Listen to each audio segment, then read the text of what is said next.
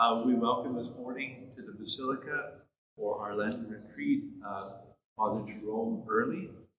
Father Jerome was ordained, but made a solemn profession and ordained to the priesthood in 1995, and has served in many capacities throughout his years of service with the order.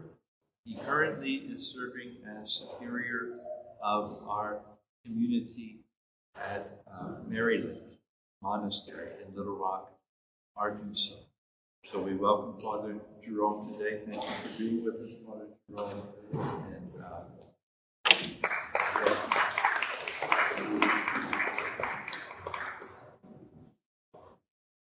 very delighted to be here again after a spell of time and to be with you again and to see some people from the past and be able to reconnect in our faith, reconnect socially, and be able to share this theme of personal vocation with the example of St. Therese, the little flower.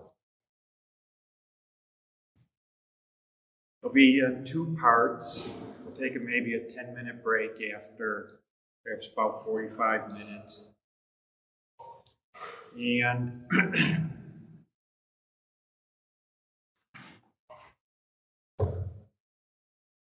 may your day of retreat be a blessed day as well.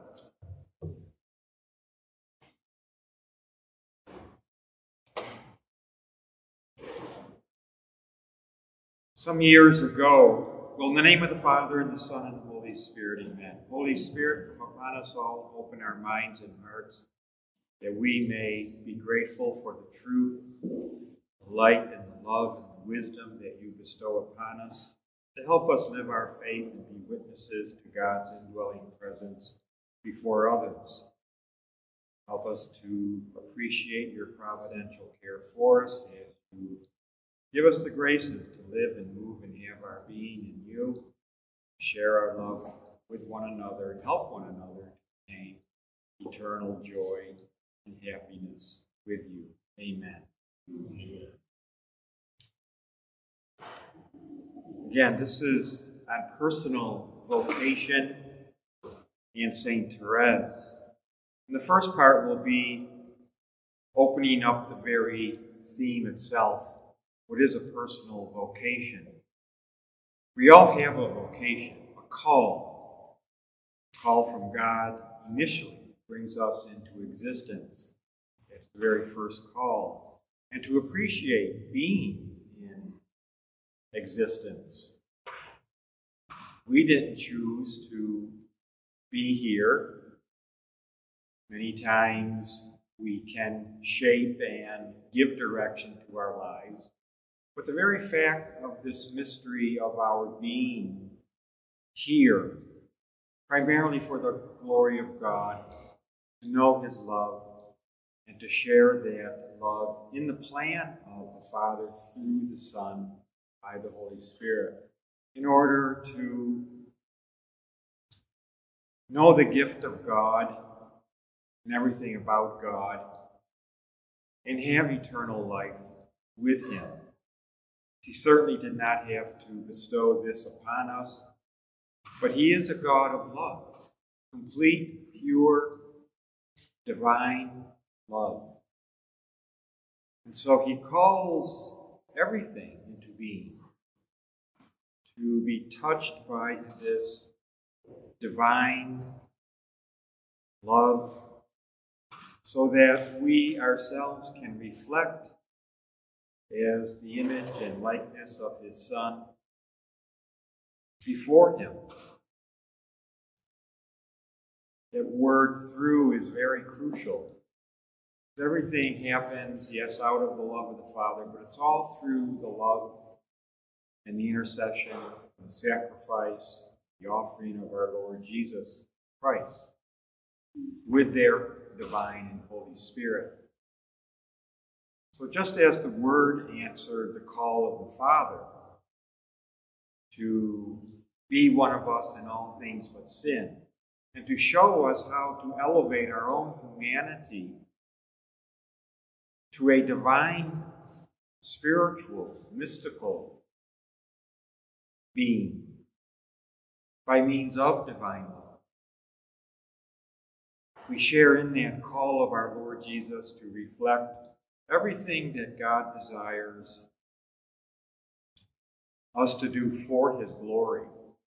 That's why, regardless of the historical time and period in which we live, in which he has chosen us to experience and give witness to his presence and his divine love, then we are called then to unfold this plan of the Father by the Son with the Spirit, not only to ourselves and our loved ones, but to our time and place in history. Let the Lord and his grace affect those who need to come back to the Lord.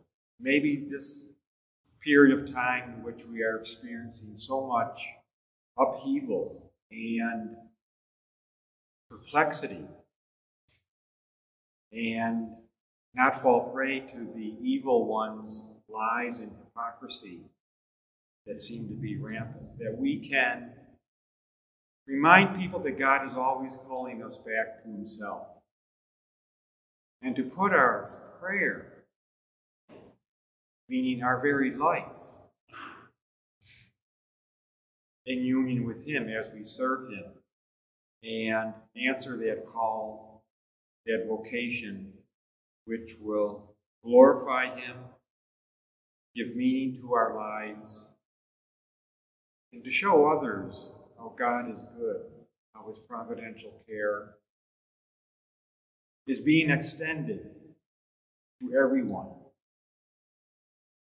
So this theme of personal vocation is on a level that is much deeper than the traditional three visible kinds of vocations that people are granted: the single life, the married life, the religious life.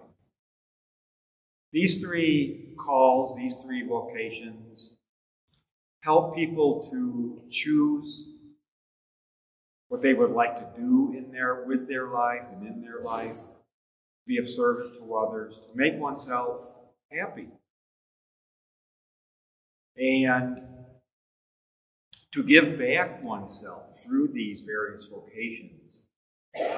Something that is graced, of course, to give back to God out of thanksgiving. But these three vocations, we don't stop there, just having one of these three calls. God's calling us to a much deeper call, and that's something very unique and personal. He made us unique and personal in his image and likeness. And we should go as deep as we can into that abyss, into the heart of being itself. And not simply to exist, get through this life, but to actually go into that darkness and there, paradoxically, find the light. The light of God's wisdom, the very presence of God, and who we are, sharing this wonderful call to glory. So this personal vocation is very much a means of transforming oneself, to reform, to reorder, to be recalled, might say, into touching and experiencing literally the glory of God now. Why wait till our death happens and we cross over into that moment which will happen, but which character of that moment we cannot experience until it does happen? God wants us to answer now this invitation of going as deep as possible into our very being. And there, as I said, make it truly personal as a gift, in which calls us to be, to find and discover how unique we are, more than any other creature in history, in this universe. We're not aliens. We just don't happen to be here. Something glorious has occurred. And that's the divine touch that God gives us. And that's where we find our very personal call to be a reflective image and likeness of himself in the manner of our Lord Jesus Christ, who calls us to elevate our humanity to a divine humanity. That's the whole purpose of the New Testament. We leave the Old Testament behind. We don't live in the Old Testament anymore. We live in the New Testament vision, the New Testament covenant, the New Testament hope, the new agreement, the new covenant, and to give ourselves completely to God. So this personal vocation is a state of being, not just of existence. We have to reflect upon this miracle, this grace, this reality, in order to be transformed, to be reordered, so that we can sacrifice. And not just a sacrifice to appease God, but to be able to know what real love is, divine love. That's why we live on a level of divine love now, not a matter of human love. And love is the goal, divine love. Compassionate love, sacrificial love, unconditional love, unitive love. Those four descriptions, those four characteristics of divine love is how we are to respond in everything that we think and do in our life. But this has to be something personal that is chiseled, that is reformed, that is tried, and make our alterations, and to never, ever give up. This makes sin not the most powerful force in the world, but God's grace. And how we experience literally that grace to overcome sin and not be afraid of anything in this life and what may happen to us.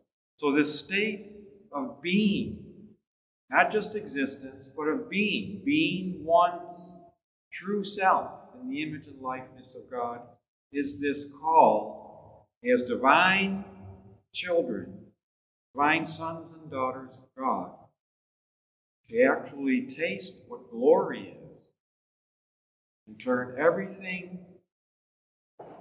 into this deepest desire that God wants us to experience. As St. Therese would say, it should be a model that each of us tempers and makes our own. I die because I cannot die. Meaning, I long for God so much, it seems like a death. And I want to die to everything inferior to God, so I can be in union with Him and know what paradise is.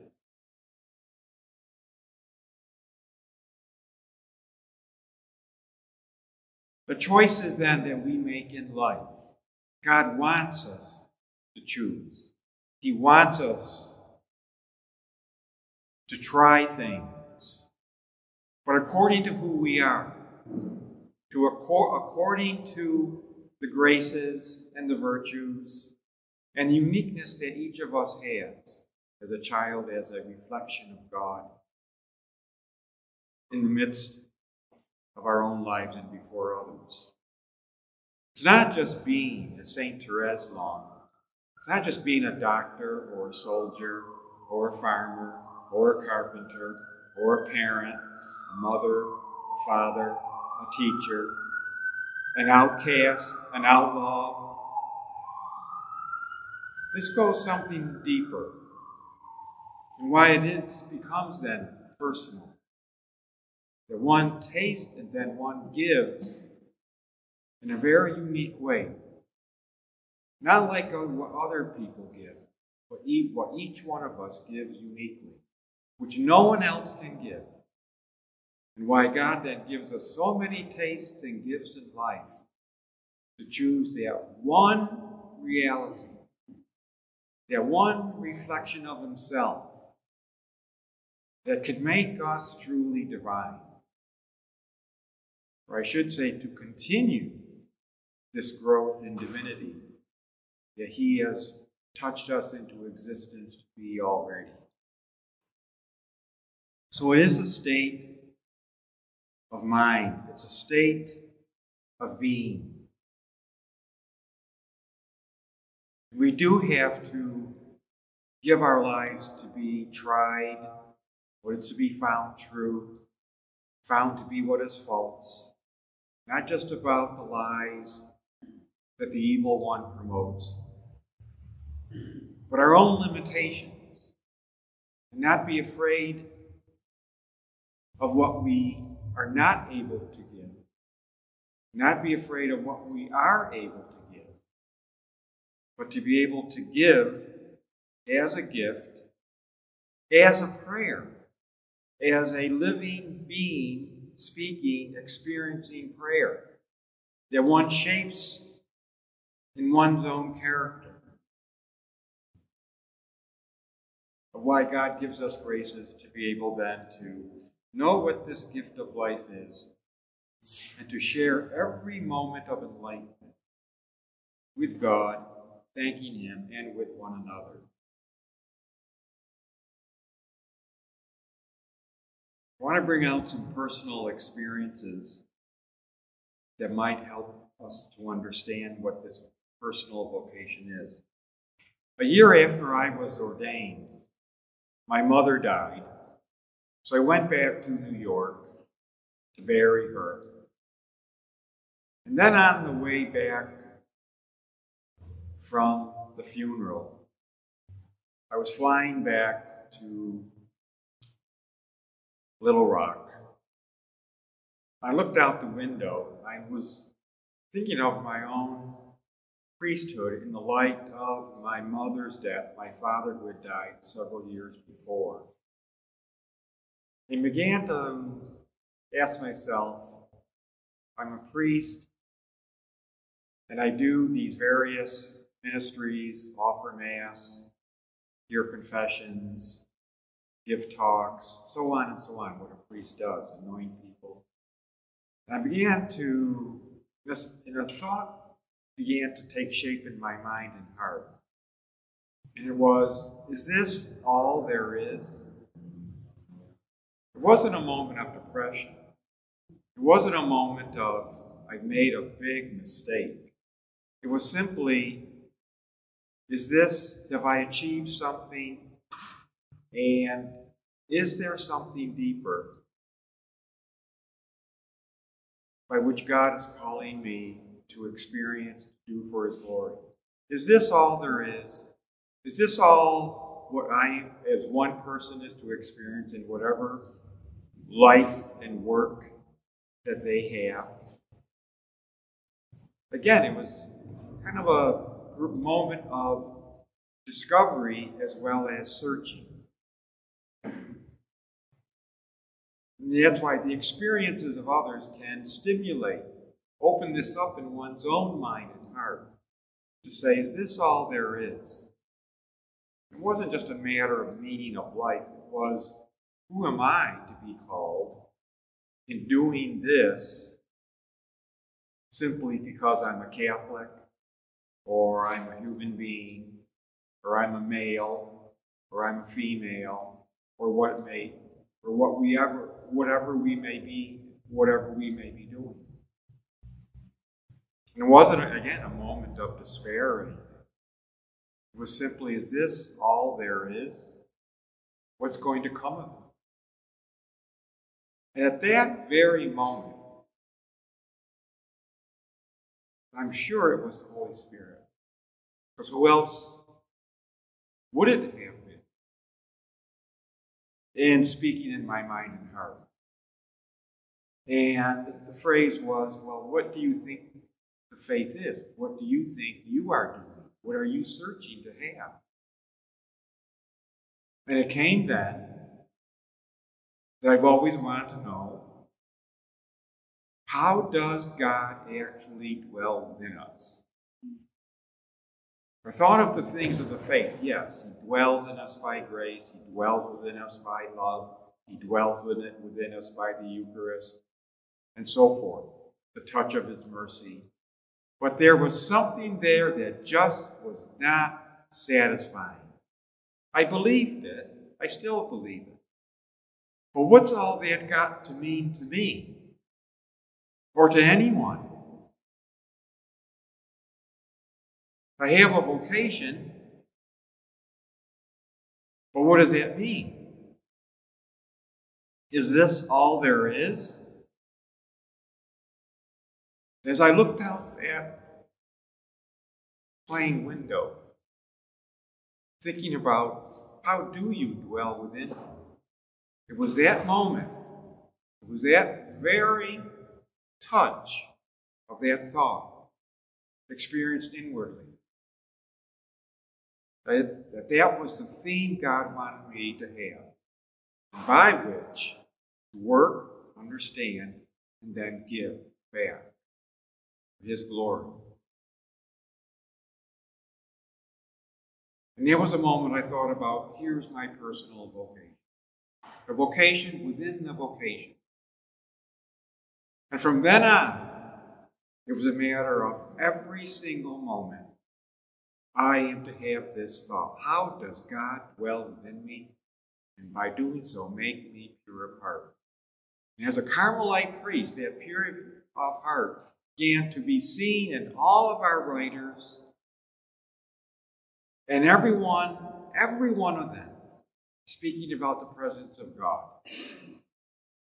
So I began to realize, here's my real vocation, my personal, unique, individual call. Know, love, and serve God. And I felt at peace.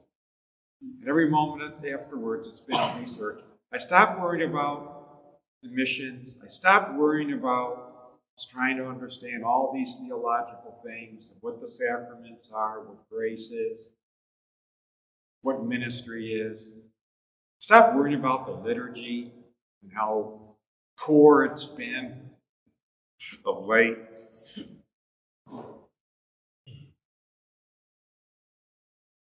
The liturgy needs a lot of work. We got to get out of this Mr. Broadway kind of liturgy worship. Anyways, that's a whole nother topic. But it was everything I'm going to research now is on the indwelling presence and purity, beginning with our Carmelite saints, because that's where I have to begin. If they're the models, then I have to begin with them. And every one of them that I've read found their individual theme after a number of years of suffering and searching and dying to something. Each one of them came down to there is that one theme for each of them. Saint Therese, the mercy of God. Saint John of the Cross, self-denial. Saint Teresa, the very love of God. Saint Teresa Benedicta, the integrity and the truth of God. And all their writings circle around that one individual theme that they discovered down the road in their own vocation. And then begin to see the real vocation begin. And so I started researching, what does the presence of God mean? The indwelling presence of God. And what does purity of heart have to do with it? And everything else fell away, and the whole focus of the faith became my desire. And I began to realize wherever you enter the faith, we're all going to end up at the same spot. That's the beauty of the faith. It's like a globe. But the key, the door to getting to that center part and the truth of our faith is the vocation that each of us uniquely, individually, is called to experience, to research in one's own life of God's voice, God's call to each one of us. Then things began, sacrifice began to be a joy. Suffering, pain began to be a joy because it was now something transforming.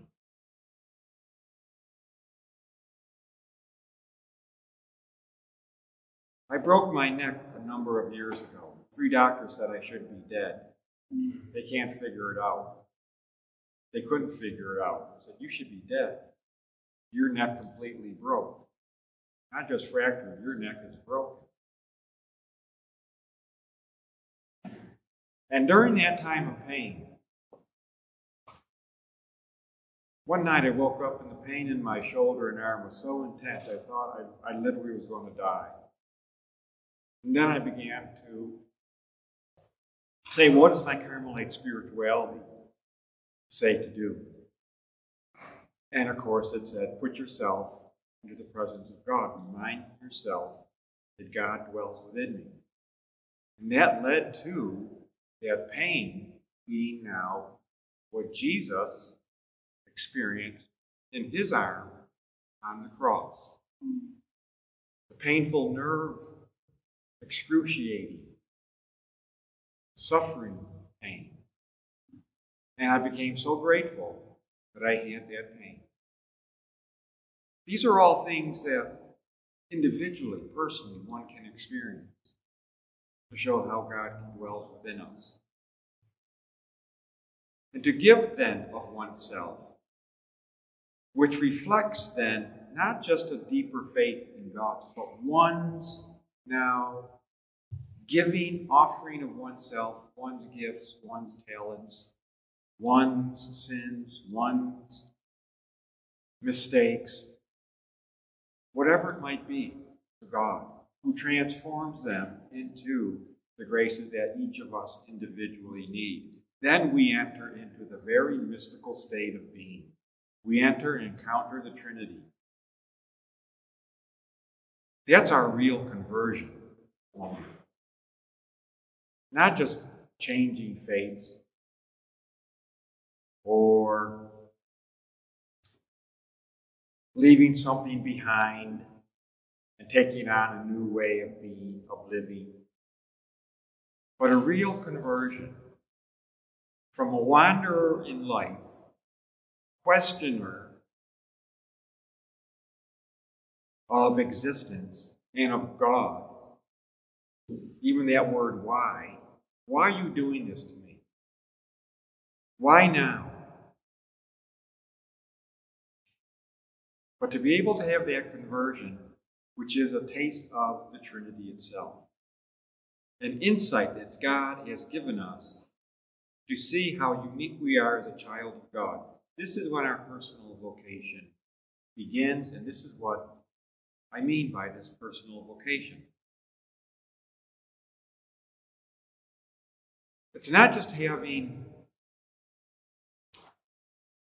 the work that one does in order to support oneself, support one's family, or to cultivate one's hobbies or gifts. It's a matter of how I am a member now of the Trinitarian community. Why baptism is so crucial. Crucial, a crisis, it means a judgment. Which way am I going to go? Which way am I going to decide? Who is going to lead me? To whom am I going to surrender, yield, and leave everything else behind, especially by blaming God, by asking why, and receiving everything as a means of enlightenment and a touch and a grace of God. So that's why I say it's more than just choosing one of these 3 outward visible vocations. And it's not just having a favorite theme that one latches onto in order to give the person some kind of enthusiasm or a degree of hope. This personal vocation is now the real taste of hope. Because what does every human being experience? I don't care whether they're baptized or not. What does every single human being experience? And that is hope. There's childish hope. Well, I hope I win the lottery. But what is real hope? The tangible, experiential,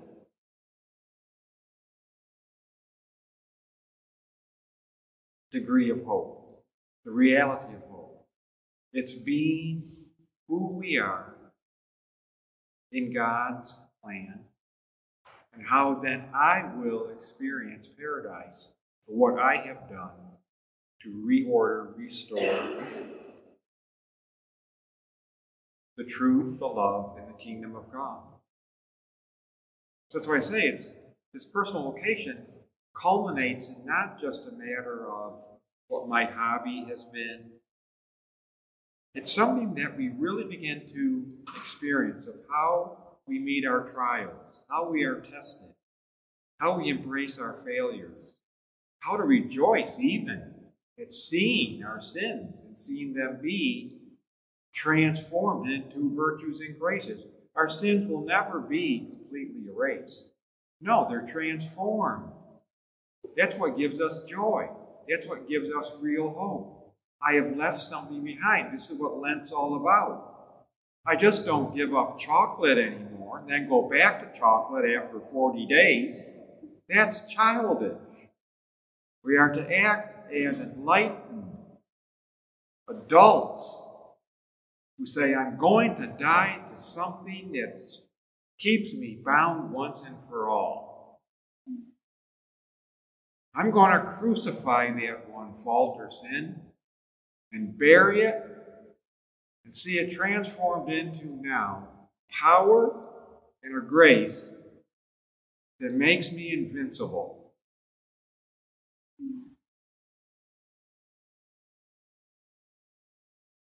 We need to be tried. We need to be tested. This is what Archbishop Fulton J. Sheen in his book, The Life of Jesus, is. His personal vocation, Bishop Sheen's, was the cross. Everywhere and in what manner he brought his ministry, he always brings in the cross. That's what I mean by personal vocation. He chose the cross because it touched him so deeply. It said something about himself. It manifested something of his own character, his own desires, his own hopes. To know, love, and serve God. For he began as he sees the temptation of Christ. We need to be tried. We need to be tested in order to grow in holiness and in grace and in the image and likeness of God. This is, again, the mystical life that we have been called to live now. A virginal life, not just the sense of no longer having sexual intimacy or something that the secular world calls as virginal, but of purity of life, something virginal that will always be beautiful, always be as if it's the first thing I've ever experienced in life that I probably will never experience again, but which helps me to make this crossing into eternal life possible.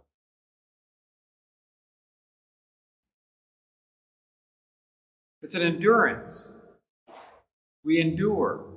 And there's a term that I found that I remind myself every day. It's part of my personal vocation. It's that little word, endurance. It's like a subcategory of knowing the indwelling presence of God by purity of heart. How am I to know this presence and be pure of heart? Well, it has to be something of endurance. In season, out of season, regardless of what happens, failures, mistakes, embarrassments, humiliations, it doesn't matter. No wonder the saints said, bring it on. Bring on the misunderstanding. Bring on the embarrassment. No, because now they know it's the door, the gate, the grace for growth. And to be able to say goodbye or be transformed, that imperfection that one begins to see through the grace of self-knowledge.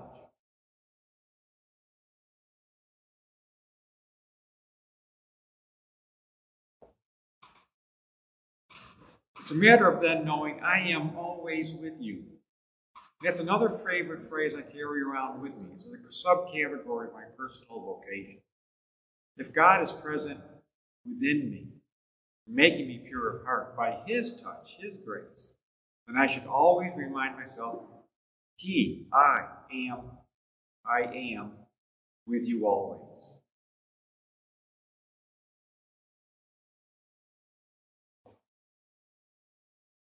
I read about a priest who was having a great difficulty in his own priesthood, his ministry. He went to see the spiritual director, another priest, and the spiritual director was getting very frustrated with him because all this priest was doing was saying, how come I can't be happy in my priesthood? And he just went on and on and on and on and on, complaining and asking these questions. And the director said, look it, why don't you go home? Think about what God means to you. And what is it about God that you like more than anything else? And then come back when you're ready and tell me what it is.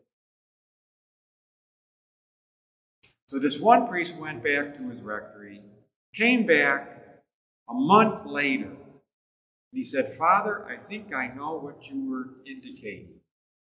And the priest said, all right, what is it about God that you like, that you have carried around in your whole life more than anything else?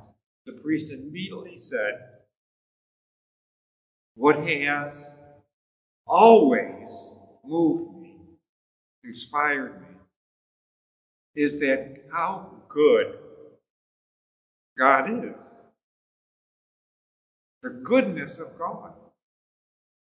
And the director said, there is your vocation. I'm thinking, wow, there it is. And they're very short. Something very short.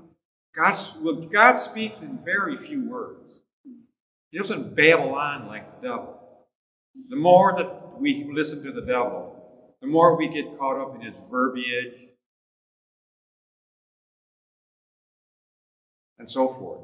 When you got a lot of words in your mind trying to analyze, well, why did this happen? Why do I have to do this? And the more words that pop up in your intellect, you know it's the devil speaking.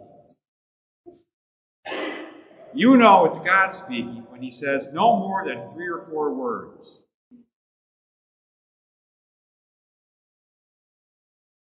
There it is. Endurance. I am with you always. All to help bolster this personal vocation of this one priest. God is good. And everything then that happened to him, everything in his homilies, everything in his conferences, everything he saw from his eyes, from his heart, as he looked at others, as he looked at Scripture, as he offered the sacraments, it was always in his mind, in his heart, the goodness of God. He was promoting this character, this quality, this reality of God. I knew a priest, one of my mentors. He was a Columban priest, suffered greatly at the hands of the communists. And every time I went to his masses, every time I went to his retreats, every time I talked to him individually, the one thing he always was talking about was the will of God. But we got to do the will of God. mean, I heard it so much, I go, I'm going to start using earplugs. You know, I don't know what. Okay, I get it. Well, I didn't really know what he meant by the will of God himself. I didn't dare ask him, because he would turn on me and probably throttle me. If you want to be a priest, you better get the will of God. But I realized afterwards about personal vocation, there was his personal vocation. It wasn't the priesthood as a Columban. It was now the will of God. It was what he was going to give. It's his lens. Everything was scrutinized under this lens. The will of God. I hope you understand what this means, because this is what you now take. You look at yourself and you read Scripture, and if the Psalms, you read spirituality, you read the lives of the saints, and if there is one little passage in Holy Scripture where you find in the Psalms that really speaks to you, so much so that it becomes your favorite phrase, no more than 3 or 4 or 5 words, there is your personal vocation. The vocation within the vocation, by which it will determine everything you think and do and say and give and receive in your life now. And I guarantee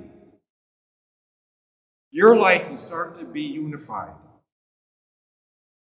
Things will get simpler. Simplicity, which is one of the richest and most graced virtues we can attain. Simplicity. I know myself in God's plan. I know my part in God's design, in this time and place in history, of what I am to do, what I am to say. How am I to appear? How am I to sacrifice and offer myself? And then everything literally becomes a concrete taste of joy. But you have to find it. Maybe some of you already do have this. Your favorite phrase, your favorite quality of our good Lord. When you look at Jesus, what does he say to you? I had another friend, he loved the title Jesus the Teacher. That was his personal vocation. He promoted that. He kept it in his mind and heart throughout the day. Jesus is my teacher. Jesus is my teacher. I'm being taught by Jesus. I knew a nurse herself came to me. Said, Father, I'm having trouble with my vocation. She said, I love being a nurse. I said, what kind of nurse are you? She says, I take care of deeply wounded people. Not many nurses, she said, are in this phase of the medical profession.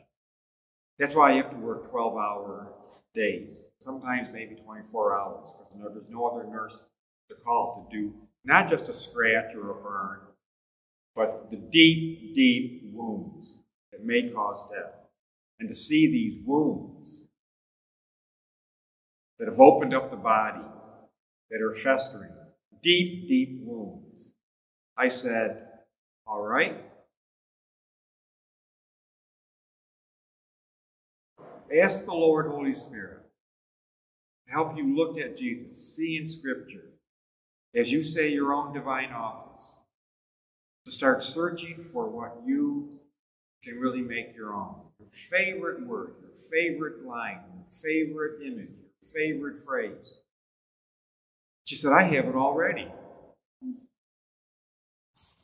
I said, what is it? She said, when I look at these patients with these deep gunshot wounds, knife wounds, car accident wounds that have opened up the whole body, and we're trying to save this person. She said, I always ask the wounded Jesus to help me. And she was saying it without even realizing. That was her favorite quality of our Lord Jesus. And I said, there you have it. It changed her whole nursing career around. She found a new love for it, a renewed love. She didn't dislike her vocation. It wore her down, but now she felt so invigorated. Because every moment, whether she was in the operating room or in the office, tending wounds, whatever, she carried now that image. And said and spoke it in her heart, spoke it in her mind, spoke it to other people if they were asking something about the faith. She said, it's all the wounded Jesus. Because that there's your personal vocation. You are to promote this image of our Lord. Understand what the wounded Jesus is, what that means, and then give it back in some way. Explain it. Pray to be the wounded Jesus. And then to be able to give people hope, show compassion, show unconditional love. So, and to relate to people how united we are in our suffering, in our care for one another. And to realize that all vocations then are in and from our Lord Jesus. And the encounter then of the Holy Spirit with the love of the Father that helps us then to really make this life a living flame of love. Something to really die for. Be able to cultivate in others a uniqueness. And it shows how we are matrimonially given to God. Matrimonially, the engagement of one's entire being to the other. Not just a marriage, but a true giving entirely of oneself for the good and the joy and the care of others. This then begins one's real contemplative life. Contemplative, with God in his temple, with God in here, temple of the heart, and literally experiencing the presence of God, seeing as Jesus sees, hearing as Jesus heard, tasting what the Holy Spirit wants us to taste on a divine level, a new agreement, a new covenant, a new reality.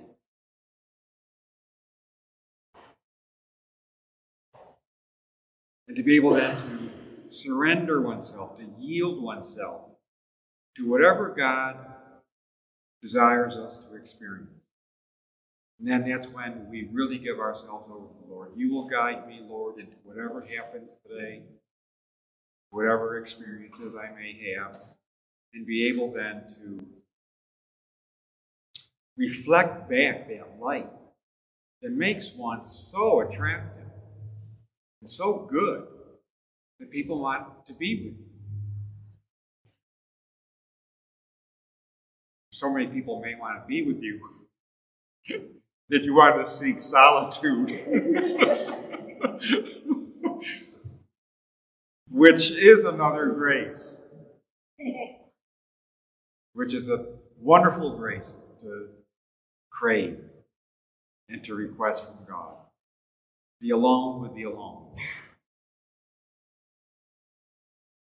And then your vocation really will spring into something of a glory here and now. And then to be able to offer back to God. One enters into the very mystical being of the new vision, new hope, the new reality, the new friendship, as St. Therese would say, new friendship. I now open up all the secrets of my Father to you. You are no longer bound. You no longer are enslaved. You are no longer fearful.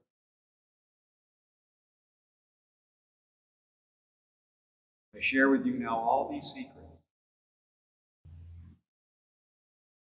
because one goes within now and literally experiences how one is a reflection as a child of God, not God himself, but a real image and likeness of Christ for the good of others. Take a 10-minute break, and then we'll look at St. Therese, the little flower, as she exemplified her own personal vocation. I'm sure you know the life of St. Therese in its basic moments. But in regards to the personal vocation, this famous line that indicates her personal vocation changed her life, because it was a moment of enlightenment for her, and it brought her own religious vocation to its fulfillment,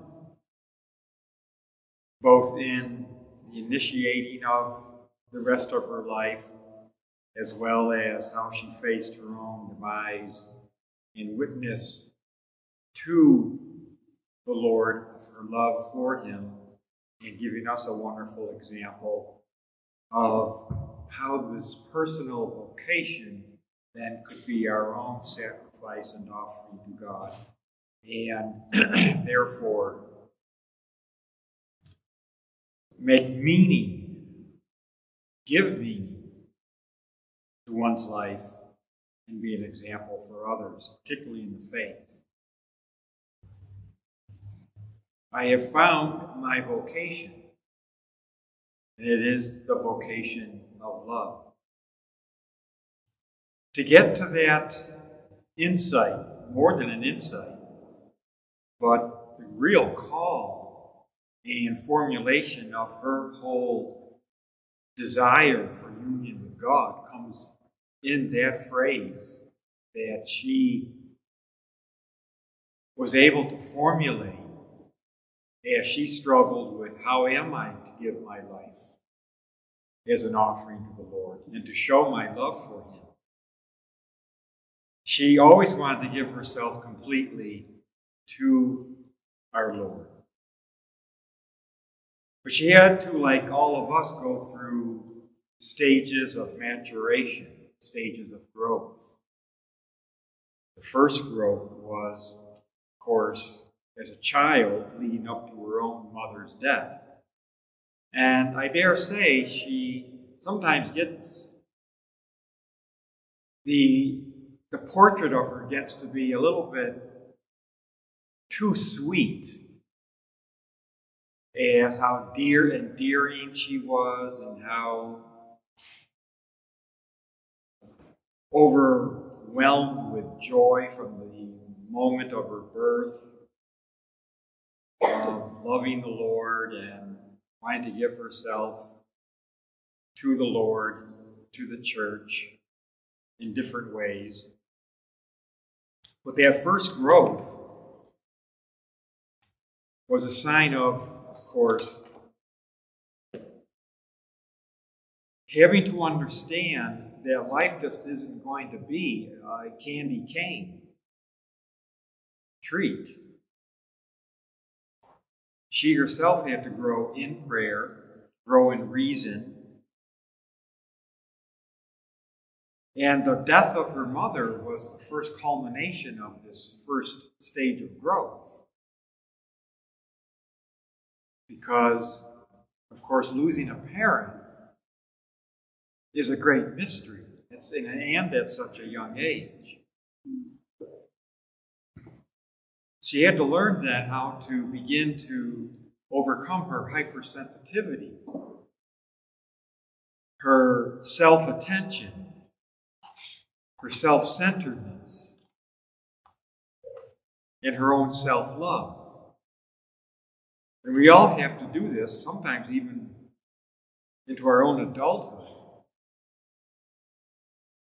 Because many times we don't want to face in self-knowledge our own habits, our own misunderstandings, our own fears about being detached, growing in maturity, to the point where we can really have a freedom. So that first growth as a child up to her mother's death was her really first unveiling of who she thought she was, and began the desire to have to overcome this self-centeredness and all that comprises. The second was from her mother's death up to the point where she enters Carmel. And the little bit that she did see out in the world was quite a surprise to her. People being unfaithful, people taking advantage of others. It wasn't such the glamorous life of holiness as she had thought it was to be. She had to realize how weak people are. So she had to go through her own, again, I use that word maturation. It has to be done. The ripening of the personality, the ripening of one's knowledge, the ripening of one's and use of emotions. And not being a prisoner to all of these qualities that we have to undergo. She was learning then to see the reality of life. Again, still, how spoiled she was. And learning how to put an emphasis on things that are to be loved, and not just to have a false kind of love for different things of life, and not be led by those false forms of love. Turning point was that famous Christmas as she turned a miracle, hearing her father say she's adolescent now. She's got to outcome these 7-year-old kind of tantrums and thinking that she is the center of the world. She hears this and she claims that it was a grace to help her not be bitter or angry or dismayed, but to take it as a grace and to grow out of her hypersensitivity, her self-love, her self-centeredness, her timidity, and be able then to face life with a deeper, realistic understanding and a growth in virtue that she needed to experience. Other things, such as the witnessing of her father's failing in health, an embarrassment to the family, and that strange vision she had when she looked out the window and saw this black-clothed person veil over the person's head, thinking that it might have been her father, as he struggled with his own illness.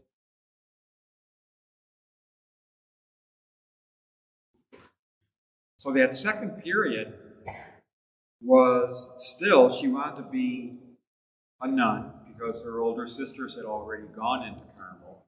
She was fixated on being a nun herself.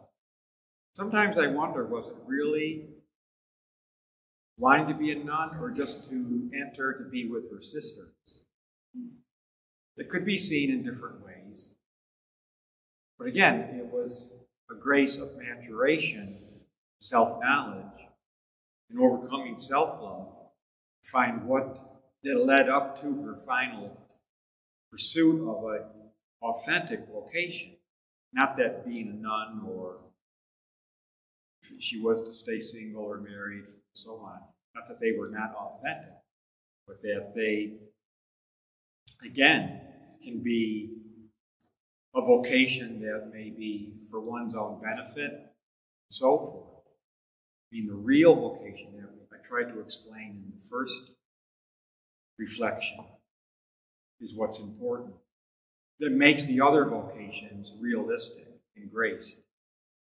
So the third growth is up to and then her entrance into Carmel, where she learned how she had to really surrender herself and trust in God, trust in others, overcome, again, still this, I want my way to be done, and so forth. She had to learn how to be really confident in God's grace, not just take it as a kind of saccharine way of looking at the faith and living in a religious way. She had to put up with nuns who were mentally ill, who were annoying, and that was a big surprise to her. She thought, again, a lot of times the view of entering religious life can be so glamorized that once one gets in and sees the reality of it, it's a big change to accept. I joke and I say, beware of vocation literature. Watch out for those pamphlets. It paints a nice, cozy, I'm away from the bad world, and I'm in with the people who just love God and want to sit around the fire with their guitar and, rather nauseating somewhat. I mean, the reality is it has to be accepted as well. And again, we have to face different personalities. At least in marriage, you kind of get to choose who you want to be with. Religious life, you get who the cards deal you. And this is what St. Therese had to learn.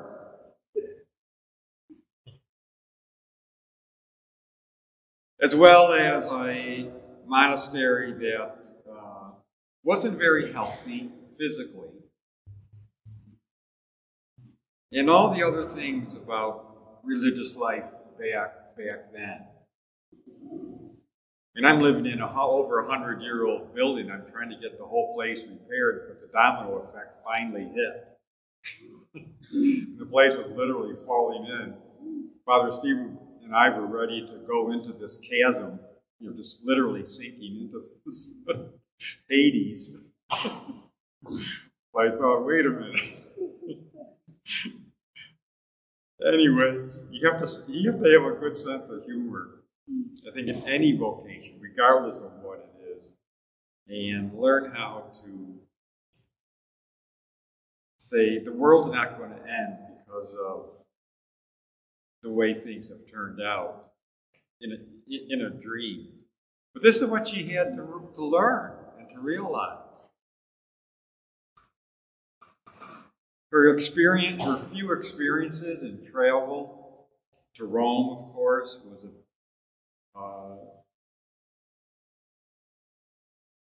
a disappointment. I mean, she loved, of course, the Colosseum and fell in love with the martyrs. A bit disappointed in meeting the Pope, who just said, well, with her own vocation. Some of the behavior of priests and other religious. But she did enjoy the view of the mountains and creation. And see, here's the difference. We can give ourselves to things that are not human, and thank God for, see things like nature and be grateful. But the real test is being with other people. And this is what she had to learn. She had to put her memory in order. She had to learn about mercy. And then, of course, she had to learn what real offering to divine love is.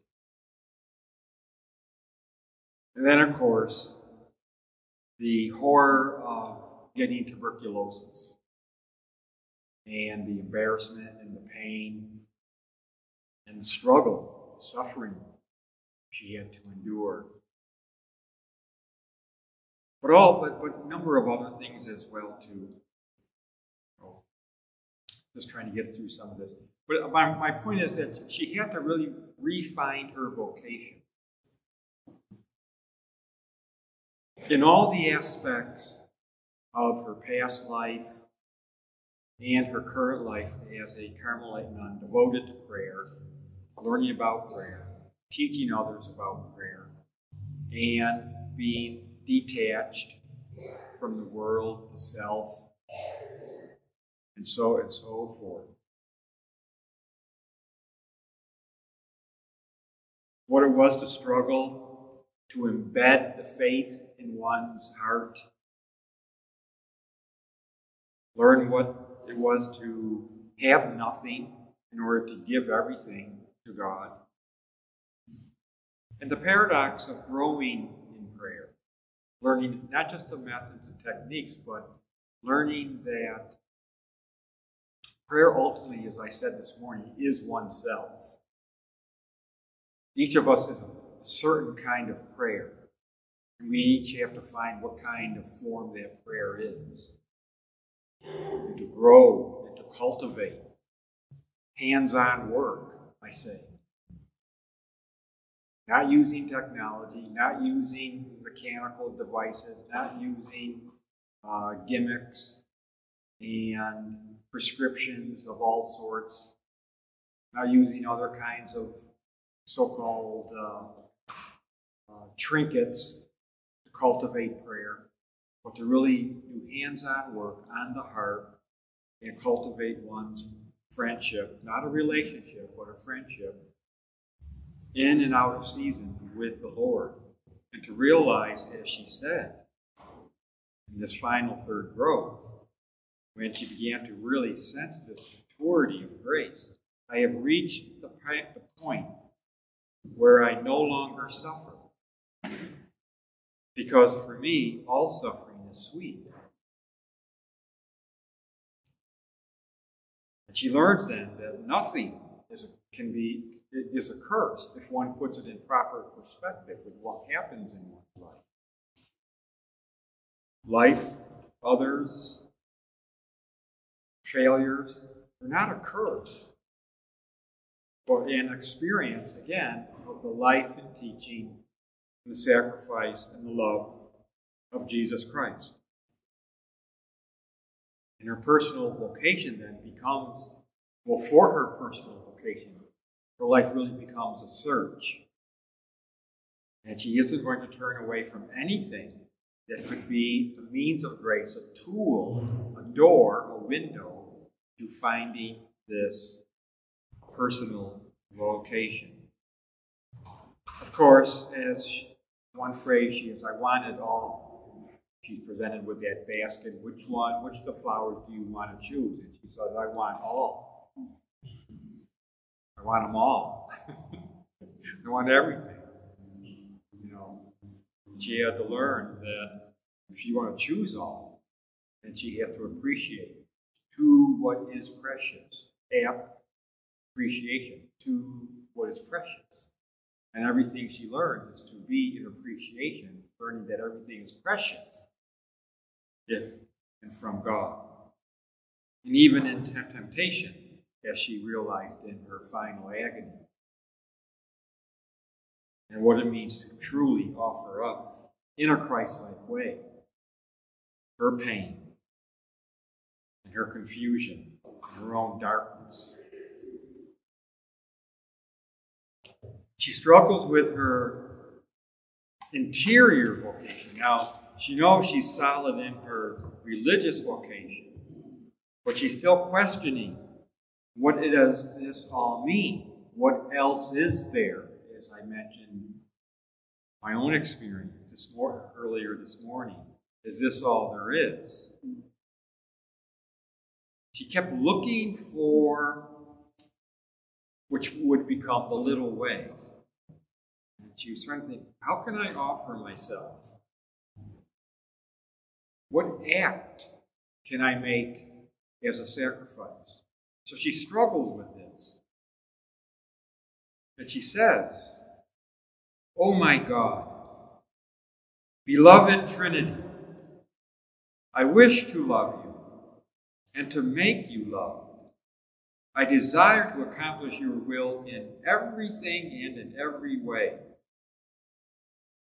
In a word, I want to be holy, but I feel my powerlessness and ask you, oh my God, to be yourself my holiness." She wants to embrace the entire Jesus because she realized there is the fullness of holiness. So that's the hint of her personal vocation now, her personal offering, her personal desire to be and to attain unitive, prayerful love. She finds it, of course, in Scripture, the Word of God, where we all have to search for the truth. And out of that truth, we find what it is, what authentic love is.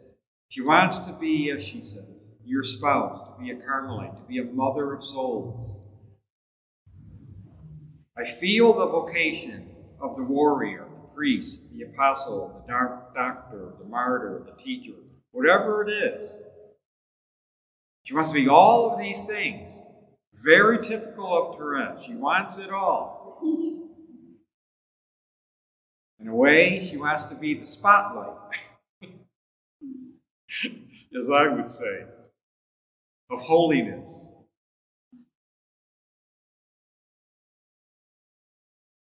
But she knows she can't take in everything. But the grace there is given to her, and to find, well, what causes all of these different vocations on the surface to be effective, to be mystical, to be graced, to be influential in the lives of other people? And she realizes, of course, if God is love, pure love, and if the faith, Jesus' offering and sacrifice, not how to heal us in our worldly life. He didn't come to heal our colds, our viruses, our plagues, our diseases. He came to truly heal us by the cross and resurrection, meaning to be reunited, restored, reordered, sanctified with the Father by means of a holy divine Spirit for eternity. That's why he came.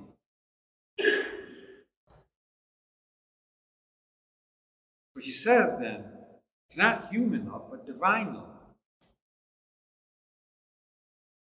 If the church had a heart, that this heart was burning with love, I understood that it was love alone that made the church's members act, and that if love ever became extinct, all of these different vocations, apostles, martyrs, doctors, soldiers, whatever, they never would have shed their blood. They never, and I would never understand that love under the surface, all composed, encapsulating it. I understood that love comprised divine love, not human love. Because human love can be very possessive, can be very domineering, can be selfish. That's what separates our human love from divine love. Why Jesus' humanity is far superior to our humanity. He came to show us how to be truly human. Not just a human. But love comprised all vocations. Divine love. That love was everything. That it embraced all times and places. In a word, that it was eternal. Therefore, my vocation is divine love. There's her personal vocation out of which, for which, with which she lived the rest of her life. A short life, but a full life. A compact life. My vocation is love. 3 words. She found her message. She found her way to be truly who she is, as a unique daughter, creature, being of God. Her state of being was to be completely then divine love. Or, like I mentioned this morning, to be the wounded Jesus, to be the goodness of God, to be the will of God for others, and for myself, to be so pure of heart, I show the presence of God literally emanating from me before others. How else are other people going to know, love, and serve God if we are not following our personal vocation, our personal call, our personal, you might put it simply, message from God? Say, you will be this. And in season and out of season, you will say this, you will live it, you will die for it. Yes, I have found now my place in the church and in you, God, Father, Son, Holy Spirit, because you are love.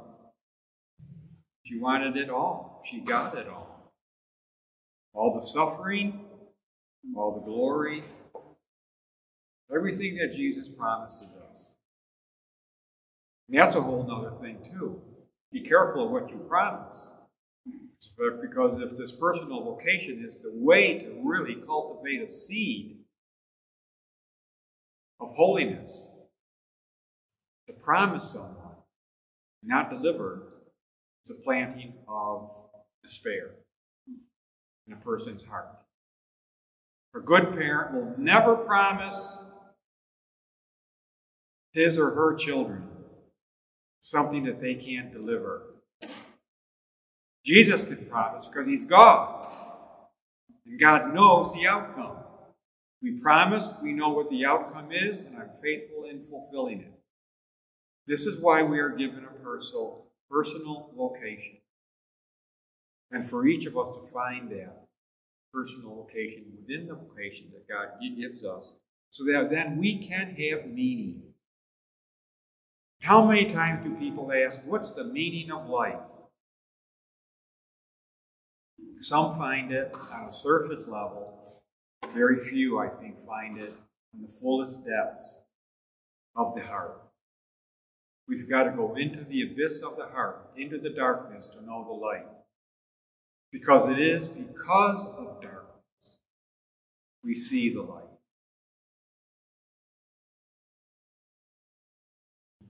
Take that to your sin. Take that to your frailty.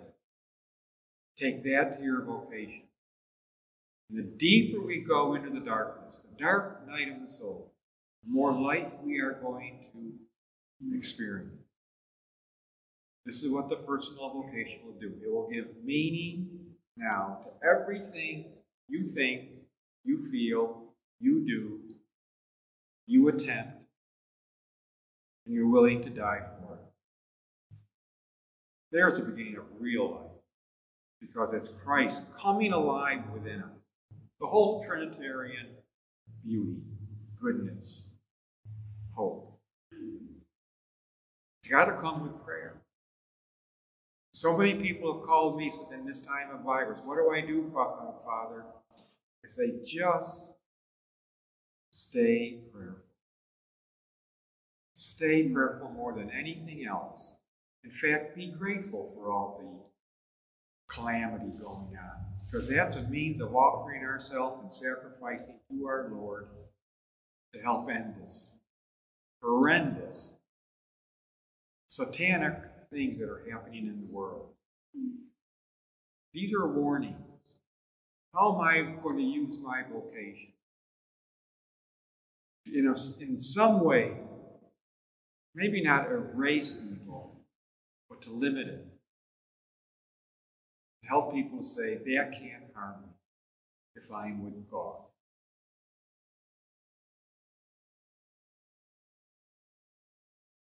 So this is what I mean by personal vocation, what the effects are, and what it leads us to having union with God. Because now everything we find meaningful. To have meaning in one's life, to grow and mature, to experience the crucifixion so that we can rise again and again and again in the glory of God. Taste that glory here and now. God isn't selfish. He gives us these moments to motivate us. We can be in the 7th mansion. We blow it. We could be right back in the 2nd or 3rd mansion. Some people blow it so bad they're back outside the castle. Well, here we go again. Well, why not? The start of something always is hope. We sin, start all over again. That's part of what your commitment, you're sealed in baptism and confirmed in accepting everything from the Lord. Whether it's good or bad, it can be changed into glory. Taste of glory now. You have a wonderful Lent. Rise with complete joy in the resurrection, and then really begin to live faith. Not just reflect on it, but really live it. God bless you, Father, Son, and Holy Spirit.